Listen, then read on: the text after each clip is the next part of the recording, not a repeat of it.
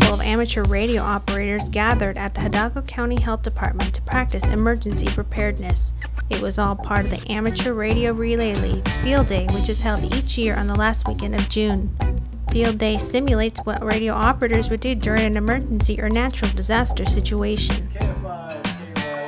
As Chief Administrative Officer Eddie Olivarez explains, the event is a joint partnership between emergency management, the health department, and local ham radio operators. So over the next 24 hours, there will be a series of testing equipment, communication with as many stations as you can across the country and across the world. In situations where regular lines of communication are knocked out, amateur radio operators can provide communication for the county, state, or country. These are the folks that during hurricanes, during times of breakdowns in communication, that we would be able to count on to come and help us run our radio communication when it only relies on ham radio. To be a ham radio operator, you must have a license with the FCC. There are 3 license levels. The lowest is technician, then general, and the highest is extra. The level of your license determines how many radio frequencies you can transmit on. 3 stations were set up inside the Emergency Operations Center, one transmitting at 40 meters, one at 20 meters, and one at 10 meters. Roger that, KB5ZZB. This is Kilo Foxtrot 5, Uniform Echo Zulu. Each meter represents a different radio wavelength distance. On 20 meters, we could probably talk all the way to Brazil, South America. 40 meters, we could talk to Seattle, Chicago, and those areas.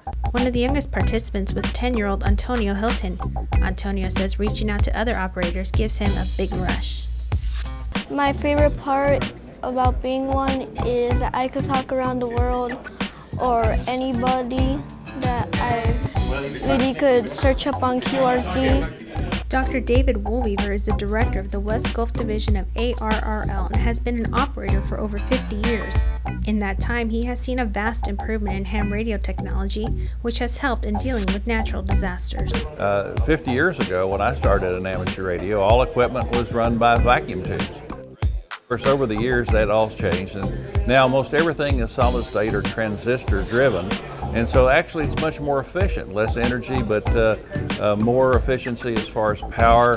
That's what we gauge our things by, how much power output our transmitters can generate. And so it's much better nowadays with the new technology.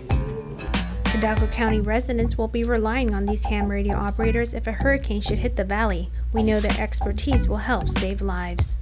When communications are lost, telephone, electricity, and other means of communications are destroyed by the hurricane, amateur radio always comes to the rescue. And we've been doing that for years. Our motto is, when all else fails, amateur radio will prevail. If you would like to learn more about ham radios or how to obtain a license, please contact the Hidalgo County Health and Human Services Department.